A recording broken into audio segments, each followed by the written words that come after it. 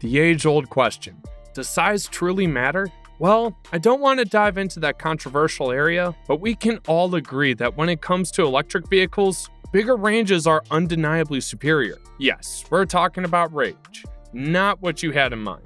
And while we think bigger range EVs are better, here comes Ford's CEO Jim Farley telling us it's not. Do you think maybe he's compensating for something? Apparently not. According to him, it could be a win for the driver, but a loss for the company. And in this video, we're taking you through his bold statement and giving you two sides of the story. A driver like you who craves for long ranges, and a company who will take a loss for your cravings. There's some maximum range that Ford's upcoming car is peaking, but we'll unveil that juicy detail at the end of the video. I think we can all agree that range is the holy grail of electric vehicles, especially in the good old United States. The majority of us don't go on epic cross-country expeditions every day. In fact, most of our drives are short and sweet, with our trusty homes never too far away. So, theoretically, an EV with just 100 miles of range could handle the daily grind like a champ. But once in a blue moon, we yearn for the open road. Those exhilarating road trips that make life worth living. And that's when the plot thickens. For that, we will definitely go for a 200-mile cause. Then, it would be good for short and long travels. But at highway speeds, that 200-mile range sinks faster than cotton candy in a rainstorm. Heck, if you're lucky enough to go find yourself on those wild western roads where you can legally push 80 miles an hour, going 85 or even 90 won't get you pulled over, but it'll eat your range up. And that's not the only problem here. With a range that drains fast, there's also a lack of charging stations. They're sprinkled across the land like confetti, but the amount of EV cars on the road is increasing. And let's not forget about those electric trucks flexing their muscles, towing heavy loads that can suck the life out of their range faster than a thirsty vampire. Oh, and did I mention the unforgiving terrain? Because those rural areas with a lack of charging infrastructure often come with steep hills, turning a leisurely drive into an uphill battle. So, as EV drivers, it would make sense to get an EV with a whopping 400 miles of range, right? You wouldn't have to worry about charging or even going a little over the speed limit, which, again, you shouldn't, even if you're traveling to a palace of no charging stations and treacherous mountain roads. A 400-mile range seems acceptable. So, if we want to see electric vehicles gracefully parked in every driveway, we need range and lots of it. Because deep down, in the deepest recesses of our minds, we're all road warriors, yearning for the freedom to roam far and wide. This is our innocent little request, which automakers like Zeekr have fulfilled with the GAC Aeon LX Plus, a compact SUV that went on sale in January in China and has a range of 625 miles. But to Ford, 600 miles is a lot to ask. Ford CEO Jim Farley questions the profitability of such an EV and recently voiced his doubts at Ford's Capital Markets Day, raining his skepticism on the bigger is better approach to the range. According to the good old folks at Green Car Reports, Ford's CEO said that, "I have no idea what's going on in this industry right now. All I hear is all these announcements of a 450-mile range, a 500-mile range. There was another one today about a 3-row crossover. It's gonna go electric. These batteries are huge. If you have that kind of battery, you will not make money." With this, he also silenced the fate of Ford EVs by stating that, "We're not going to go to 600-mile range. We're trying to make the smallest possible battery for competitive range." Ford CEO is now battling range versus profitability. And to truly get a perspective of his dilemma, we have to look at this from their perspective. The first thing we need to consider is the efficiency of the car.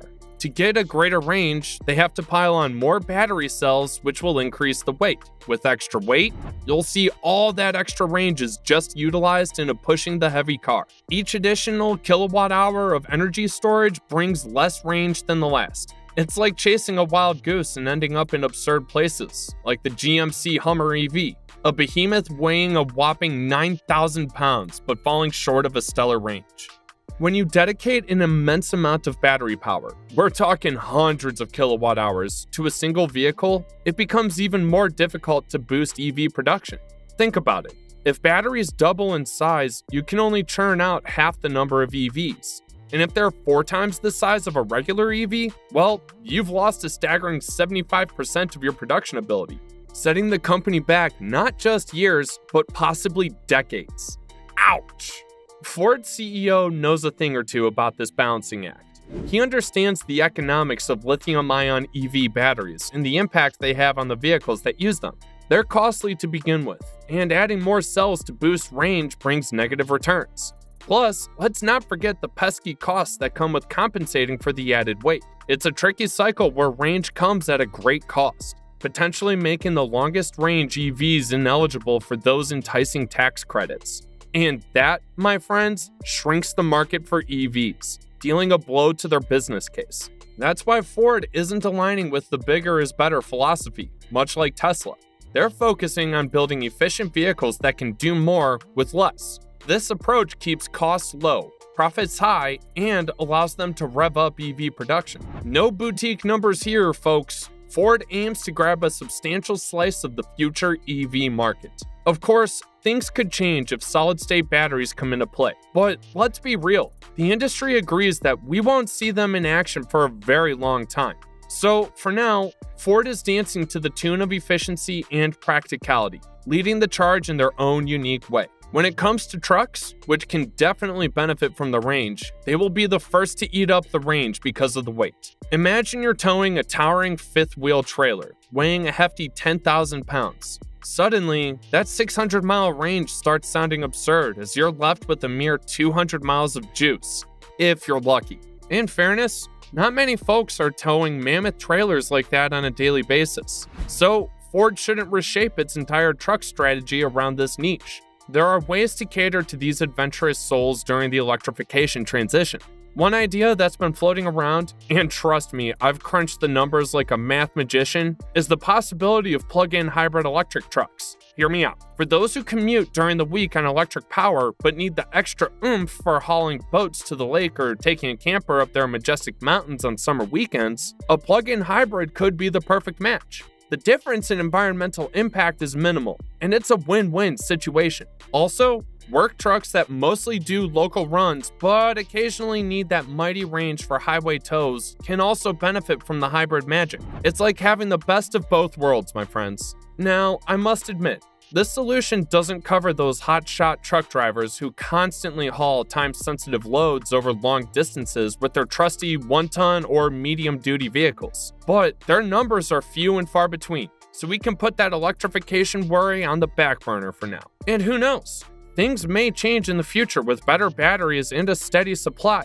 But for now, my friends, we must face the reality before us. Let's keep our eyes on the road ahead and see where this electrifying journey takes us. While Ford is going on about range, they've had a secret up their sleeve all along. You see, the CEO himself was fed up with relying on a messy and dysfunctional CCS charging network. Oh yeah, Ford was ready to break free from that chaos and pave its own electrified path. The official announcement came a few days later, but the wheels were already in motion. Turns out, Ford's taking a page out of Tesla's books and focusing on efficiency. And what does that mean?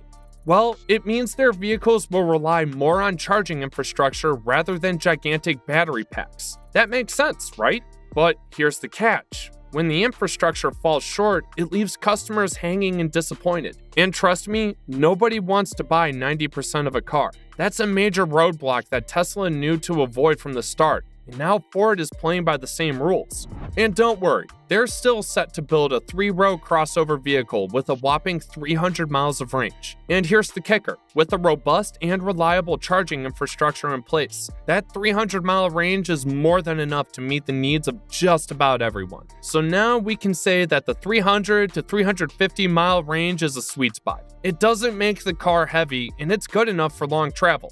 Of course, Ford isn't going to ignore the fact that public charging is a mess, so they'll equally work on bringing more EV charging stations. Plus, we can't wait for the 3-row crossover vehicle to hit the streets, for it's sure to be legend, wait for it, dairy. Thanks for watching.